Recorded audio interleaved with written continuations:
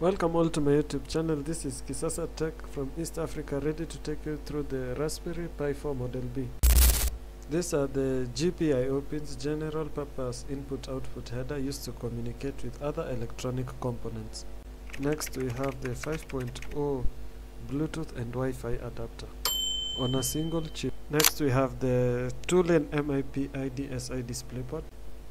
A powerful 64-bit quad-core Cortex A72 processor serves as the CPU.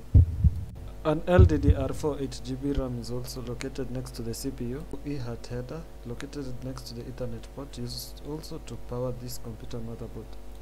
Next is the Ethernet controller, the Ethernet Gigabyte port, a USB controller, two 3.0 USB slots, a pair of 2.0 USB slots.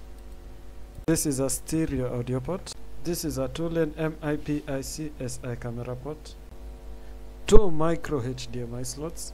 This computer motherboard uses 5 volts 3 amperes of power with a Type-C cable. This is a better view of the two USB ports and the Ethernet port.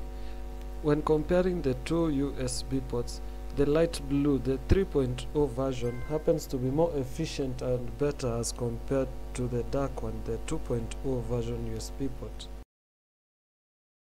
We have the power port, the two micro HDMI slots, and finally the stereo audio.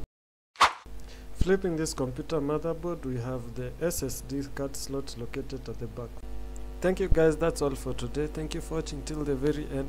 Next time I'm going to show you how to set up this computer motherboard as a desktop. Then later I can take you to the applications, including how to mine crypto. Feel free to comment, like, share and subscribe. And also if you want to reach out, you can get me at kisasatech@gmail.com. The link is right down here below. Thank you and have a good time.